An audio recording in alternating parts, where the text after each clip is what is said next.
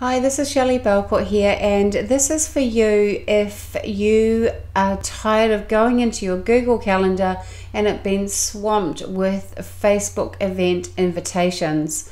And often they are unwanted. And look, if you know what I'm talking about, this is for you. I'll keep this really short. So you can see where the arrows are pointing here. The red arrows are pointing to these particular invites that just sometimes I find they just totally take over your Google Calendar. So all you need to do is just flick onto your Google Calendar itself, and then you'll see I'm on the month view. And so if you just roll across to the left, you see a little button that says calendars. So just click on that button, and then you can see you can actually select and deselect all your other calendars. For example, my normal one looks like this.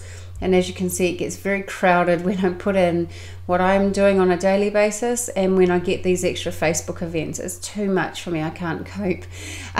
So all you do is you go down to the Facebook tab here and you deselect Facebook events, and I'll click it, you watch what happens.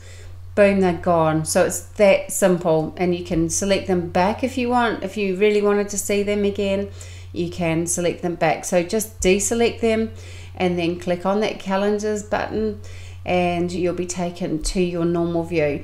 And again, it's like you can breathe. Okay, so you can just focus on what you need to focus on.